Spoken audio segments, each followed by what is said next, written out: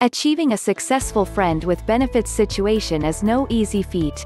In order to really make it mutually satisfying and conflict-free, you need to set some ground rules. But what boundaries should you set with your friend with benefits if you're really hoping to make the no strings attached setup work? In a recent Reddit Ask Women thread, ladies shared the boundaries that have worked for them and, honestly, they're pretty genius. Read along here. 20 women explain how they set boundaries with their FWB and their genius, and take note.